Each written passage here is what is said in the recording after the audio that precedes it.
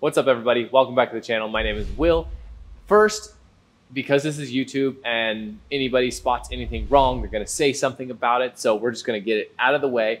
If you hear like a humming noise, that's the AC unit. And that's going to stay on because it is hot in Florida. Just ridiculously hot. So my audio's fine. Get over it. Moving on. We're getting into the video now. Today we're talking about a cool update that should be coming to Photoshop pretty soon. You know what generative fill is? Well, this is opening up a lot of really cool potentials in the editing world, and one of those are actions. Technically, generative fill AI-powered actions, which is freaking amazing. So the first thing is this is not in regular Photoshop yet. This is in Photoshop Beta. So if you don't have Photoshop Beta, simply go to your cloud, go to Apps, go to Beta, and download Photoshop Beta here. This is where you can use and try out all of the features that Photoshop is trying out to see if they're going to go into the full Photoshop version. Now, this particular one, I believe, is going to go into the full version because it is really cool. So what is it? Let's get into Photoshop and I'm going to tell you. So here we are in Photoshop Beta, and you can tell it's Photoshop Beta because it says Photoshop Beta. That would get really annoying if I kept doing that. Anyways, here's a photo that I had taken while I was out in Arizona. It's of me checking out the 7 Serenity pools. Now there's only 3 that you can see, but there are 7. One was very dehydrated, but it was very dry out there. Anyways, you know what an action is. And if you don't, well, an action is a feature that makes editing easier, especially on repetitive actions that you do on many photos. You can record your own action, let's say to sharpen. I have a sharpening action video, I'll link right here. It allows you to record an action, so to speak, for lack of a better word, because it is an action, and then play it, and it makes it that much faster. It's much easier to show than it is to explain. So if you go here, you see this little button. It says Actions. If you don't see this, go to Window and go to Actions, and it will open it up. Now this looks way different than it does in regular Photoshop. So let me switch it around here. Click these 3 dots and go to Classic Actions. Now this will probably look a little bit more familiar. And you see there's a bunch of actions. Now these simply do something. For example, if I press this, I don't know what this does. This is just Photoshop's action. And I'm gonna press play, and it's gonna do something to the image. So here, it created a layer, plaster is not available. Okay, this is not a very good example. Okay, let's delete that and let's find something that works. How about vignette selection? So we're gonna click vignette and press play. Okay, this is not working well in my favor here. Okay, let's do something completely different and completely ignore all of this. Basically, you click one, you press play, it does the motion of whatever you recorded in the first place. If you wanna see a whole video on actions, here's that video.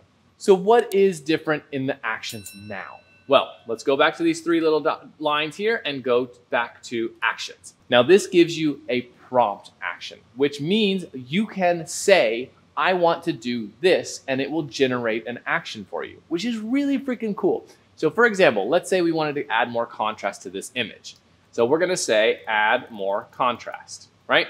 It's going to search and it's going to come up with actions. Now a couple of things here, which is actually pretty neat.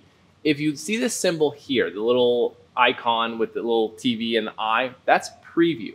That means you can hover over these actions and you can preview them without actually doing them. It's kind of like hovering over presets when you're in Lightroom, seeing what it's going to do and then not selecting it. Same exact thing.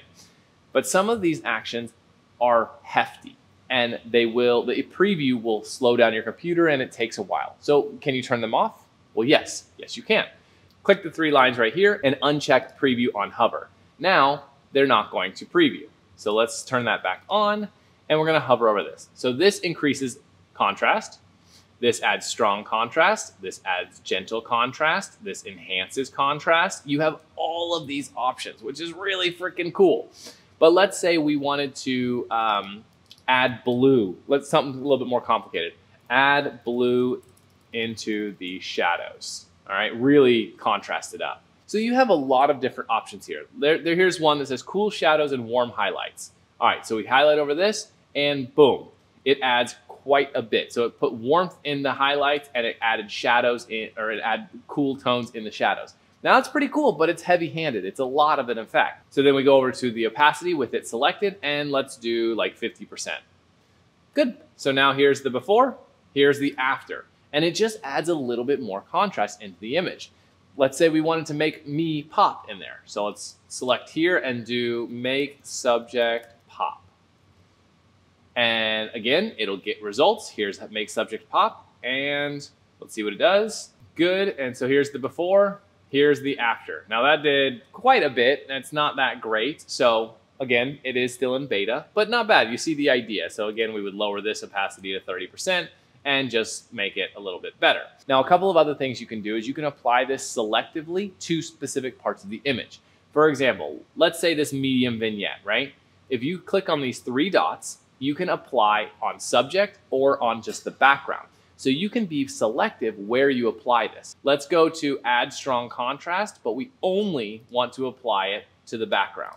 So we select that, and then it's going to apply just that strong contrast to the background, and it eliminates having to mask out the subject on this. See, there we go.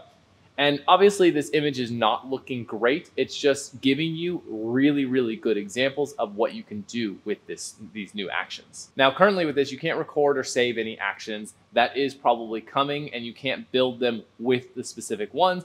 This is just for you to completely play around with and see how it's working. So that's kind of cool, but it isn't fully built out yet. And I feel like there's gonna be a lot of improvements as they build this specific section of Photoshop, because it's really cool. It's gonna make editing much, much faster, especially on certain things that you don't necessarily know how to do in Photoshop. You just type it in, boom, there you go. Now here's a cool thing that I really like actually, and I found this to be a problem that I ran into on other actions, but it's the ability to undo something. Let's go into the classic actions here. Whoops, classic actions, and click the three lines and go to Playback Options. At the bottom here, you'll notice history. Create a single history state. What this means is, let's say your action has lots of things that it does. If you have this checked, you play that action and then you undo it, it's gonna remove all of it. The whole thing, the whole kit and caboodle, everything that you did in that action, it's gonna remove it as one single item. But if you uncheck this and then you play an action, it's gonna remove it one step at a time, starting from the latest and going backwards. Let me show you what I mean.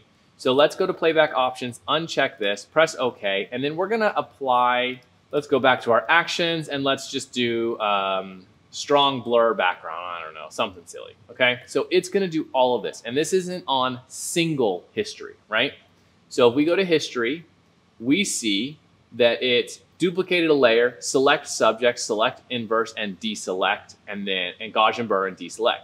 So it did all of that. So if I Command Z and we look over here, it's gonna go back each individual step.